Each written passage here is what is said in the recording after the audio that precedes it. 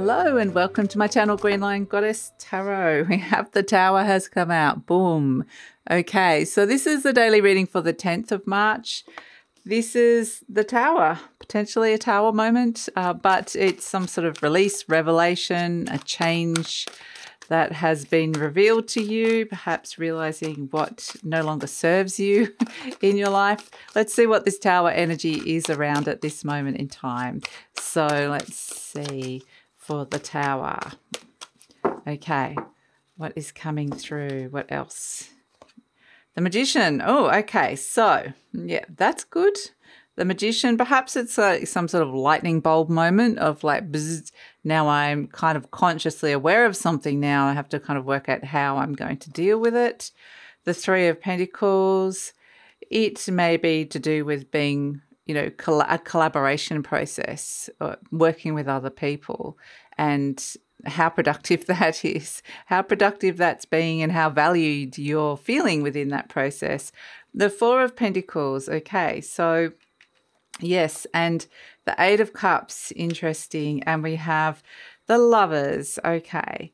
So it's one of those days where it's like if there's somebody within the group that is annoying you, which can happen quite easily, it's probably like, what are you holding? Why are you holding on to that? It's probably better to just detach and let go of it. It's your choice here with the Lovers card, because you can't, it's a bit of a pick your battles kind of energy that comes in with this. To be honest, we see the Eight of Cups. This is the character walking away and going, you know what, I'm just emotionally detaching. That is not fulfilling for me, and I don't want to hold on to it for whatever it is. So for some of you, this can be really brilliant, like some sort of brilliant download or brilliant idea that comes in and you go, now I know what to do. I've got the skills, the abilities, the resources. Perhaps you've got savings, or you want to bring in some savings, a good foundation, like financially, or good foundation in terms of the resources that you have to put towards something. And it's like, okay, that might mean that I can walk away from something else that's not fulfilling in my life.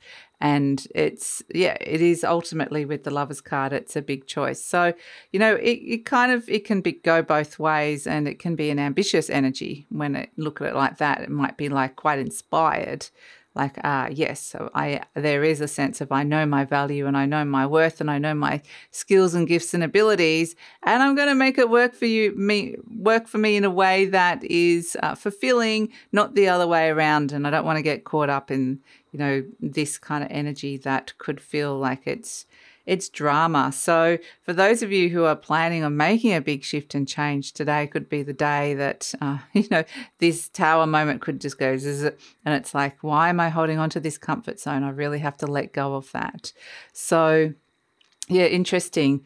So ultimately it comes down to the choice and the big choices that you have at this moment in time, perhaps a big choice, or it could be a little choice. It really depends on a significant choice that you will be making today. And it's about kind of, I guess, taking the high road, not the low road, if that makes any sense. It's like kind of going, you know, I'm not holding on to anything that is no longer serving me or not right for me anymore, whatever that is, whether it's a grudge, whether it's like a situation that's not fulfilling.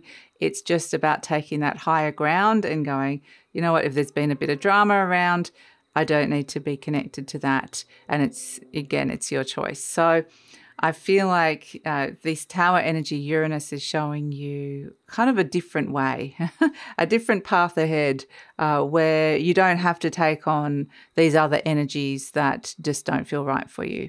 So that's the reading for the 10th of March. Look forward to seeing you tomorrow.